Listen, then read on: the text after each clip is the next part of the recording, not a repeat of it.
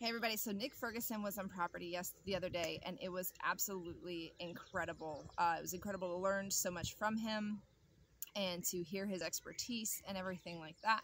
A lot of the big takeaways that we got from it, obviously, like, he asks us the things like we want to learn or the things we need to know about our property or whatnot. So it was very specific to our property, which is perfect because we needed that. But one of the huge takeaways we had was him teaching us about water and water management and we get a lot of water on our property. And so for him to be able to tell us how to move that water properly around the property, ways to fix, if you've seen previous videos, you've seen that some of our ponds have like blown out because of us slacking and not doing the proper drainage. But how to fix that and how to mitigate water and everything like that, and how to retain water on the property. There's actually really not a problem with us retaining water on the property. There's certain parts of our property that are just straight mud right now. It has grass in it, but it's muddy. But he was able to teach us a lot more about being able to properly manage that part of our property with the water aspect. And also tell us how to like fix things, better run the ponds and everything else. So that was really cool. A couple other things he did. I mean, he did a lot, and I'm not even going to go into all of it. But the home sites we have picked out and whatnot, he kind of went over those with us and, said, okay, this is a good spot, because of X, Y, and Z and this, that, and the other thing. He also went through our backyard, and as we were actually walking through, I say our backyard, it's back 20 acres. But as we went through our back property, he found some trees that we can actually like graft blueberry trees into, or blueberry bushes into and everything like that, and like grow tons of blueberries, which that was like just super exciting for me, because my kids love blueberries. And if you're a parent, you know how kids can go through fruit. So that was super helpful. Then we also had, sorry, the lighting's kind of bright.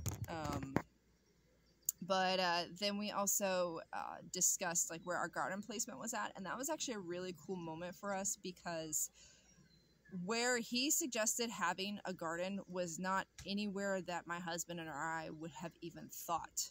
It does require cutting down some trees, but we have like 50 million trees on the property, so it's not really that big of a deal. And also with that too, is we need trees to like build our house and build some structures and everything like that. So there we go. We need trees to build stuff, and those can be the beginning of those trees. Plus we need trees for firewood and everything like that as well too. So that was a really cool thing. We figured out where we should put our garden. We figured out how to mitigate water on our property. We learned some really cool planting tricks with like trees and propagation and everything else. Gosh, there was like 9 million things. Thank God we recorded it because I've already forgotten some of them. But then also walking through the woods, and there's some spots where we may have springs coming out of our ridge area. So he taught us how to like basically, we know how to make spring boxes, but he gave us a much better plan for spring boxes. And also talking about like how to pipe that water to the home sites and everything else. And it was just a really cool experience. Having someone here on the property that like, he didn't need any maps or anything like that. He did have a really cool app, Sun Seeker, I think it was. And it literally like shows you where the sun is in the sky for every season and at like certain times and everything like that. So that's how he was able to pick out like literally the best spot for our garden. So that was really cool, but it was so cool seeing this man walk around our property. And my husband and I have been listening to Nick Ferguson for years, so we weren't surprised at how knowledgeable he was. And even then, the knowledge he gave us was probably like barely scratching the surface of his actual knowledge. But he literally like was just the amount of knowledge he shared was insane. Being able to walk around and tell us what certain plants are. And he gave us like the Latin names, y'all. We had to ask him for like the normal people names because he's like, oh, this is, whatever it was. And we were just looking at him like, we have no idea what that is. Can you say the normal name? It was cool though. Like, and he wasn't saying it to try to sound smart. Like, that's literally just what he calls it. He calls them by the Latin names. But to be able to have him on the property to help kind of give us a plan and the layout, and like giving us an idea of where, if we wanted to dig more ponds, where those ponds would go and everything like that. And discussing different ways of doing swales, because our property is so wet. Having just regular swales isn't necessarily the right thing to do. And talking about how we can, I think it's Murphy pipes or something like that. My husband would know them better than me, because he actually knew what he was talking about when he was saying this stuff. But like setting up, I think like Murphy pipes or something like that, that allows like drainage or stopping the flow and this, that, and the other thing. Like there was a lot of really, really good information. We showed him, we have a tree on the property that has a beehive in it. He was able to tell us like how old the tree was and everything else, and the bees and this, that, and the other thing. And even told us like, don't do any digging this far out from the tree, otherwise you'll hit the feeder roots and you'll like kill the tree kind of deal, and everything else. And you know, it's one of those things that there was so much information that he provided to us.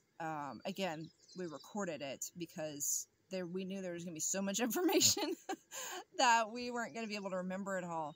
But even like, you know, how to run the driveways to our house sites, and like the home sites themselves and everything else, and like the best ways to build the driveways.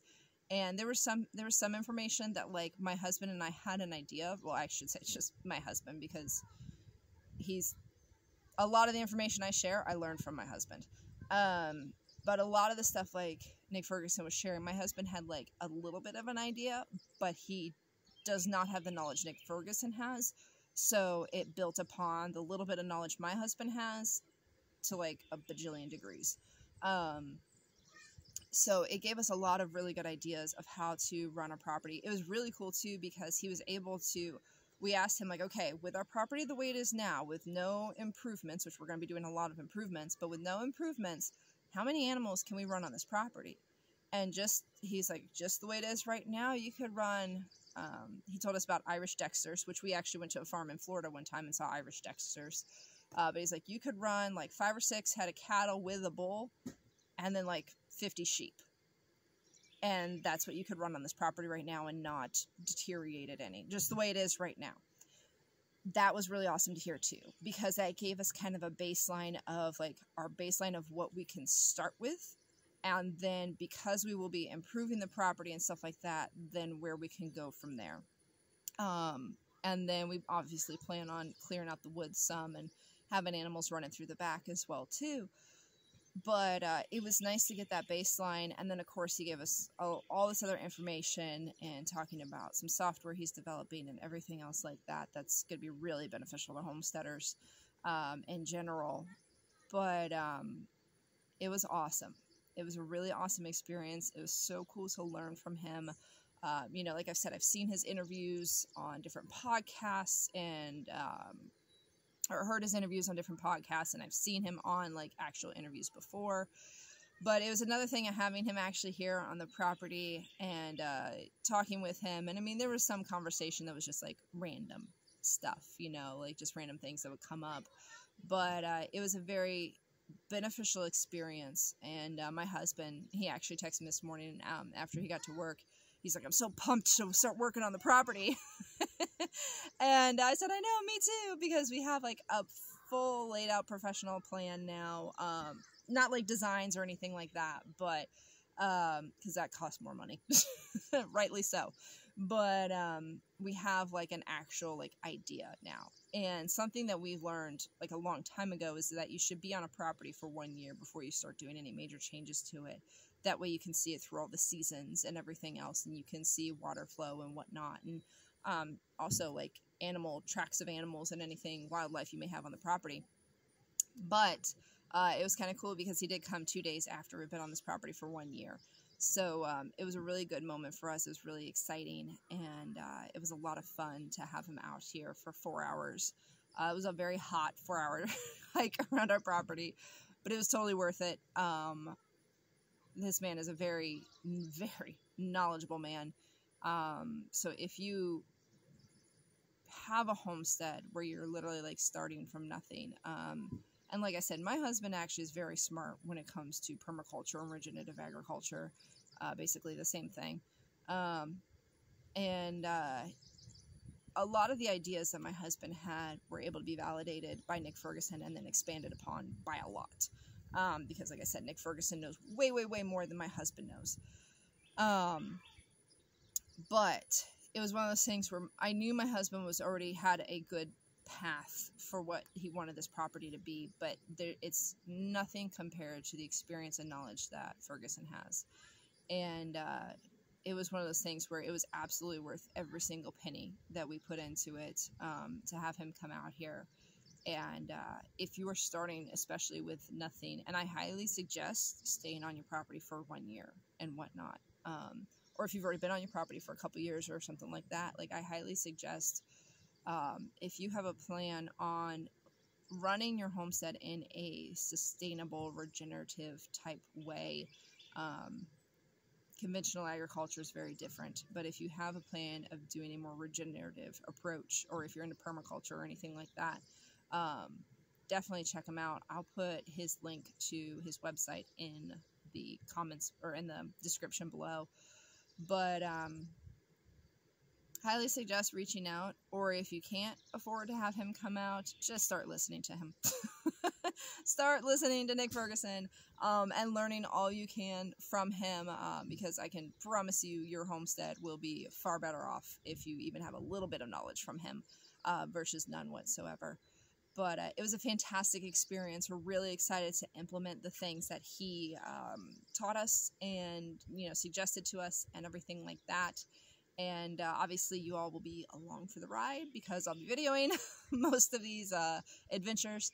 So if you do have any questions, though, about Nick Ferguson or anything like that, like I said, I'll put his link. His link would probably be the best thing. Just follow that and read some stuff or listen to some stuff. I know he's on this several different podcasts. I'll probably link those too as well. But if you do have any questions just in general about my experience, please drop them in the comments below. I'll be happy to answer them. And as always, please like, subscribe, hit that bell button, and I'll talk to y'all later. Bye.